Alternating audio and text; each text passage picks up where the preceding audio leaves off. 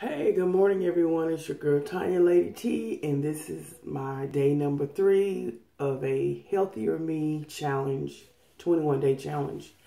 I hope everybody had a blessed day, and so far, I hope that you all are being helped by these tips, because they are for me. I'm just waking up. I've done my morning prayer, closed myself in with the Lord, washed my face, and, getting the sleep nightly crud off me. And one thing I like to do after I brush my teeth and everything is I like to get a just about like a 16-ounce glass of water. Again, this is stuff that I've already discussed with my doctor, and again, I suggest that you do the same, because I don't want you to do stuff that is outside of your realm of what you can do. So again, anything you do health-wise, fit-wise, always consult your doctor so that they can tell you yay or nay. I mean, you may have joint issues and you're not able to do certain things. So I did want to just come on and say that, again, you're doing things that are beneficial for you. So again, I just like I said, I like to get me water in the morning, and I don't get ice water. I get just regular tap water from my refrigerator.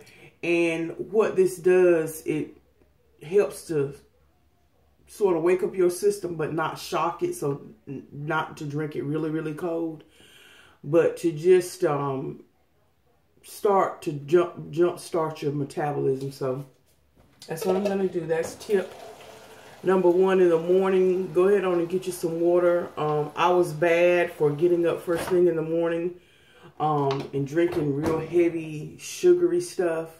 There's nothing wrong with that, but I'm talking about when you first initially wake up. I mean, you still doing this number here. Grab you some water. So I get about 16 ounces worth of water, and I drink it.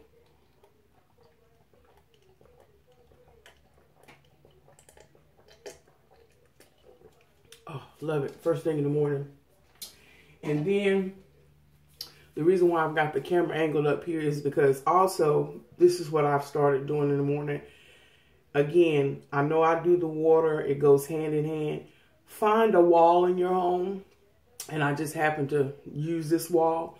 Just find a wall in your home and put your hands on the wall and sort of put your feet at an angle. And let me see if I can push this over so you can see. Well, you can't really see. But anyway, just find a wall in your home, place it on the wall, and you can do wall push-ups. I'm not there yet where I can do push-ups on the floor. I can, but because I have bursitis in my hip and some other ailments, this is what works beneficial for me. So like I said, place your hands right in front of you. And again, always consult your doctor. I've already consulted my doctor and my chiropractor, and these are some of the exercises he has approved for me to do.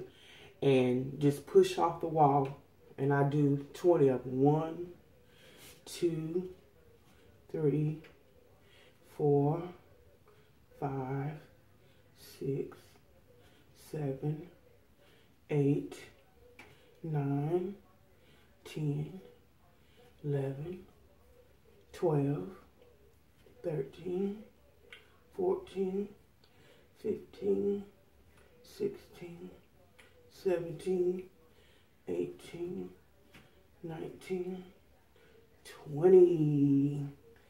Make the last one count. But anyway, those are some of my healthy tips that I incorporate in my everyday. Like I said, a little goes a long way. So may God bless you, and may the peace of the Lord be with you. Let's have a healthier me day.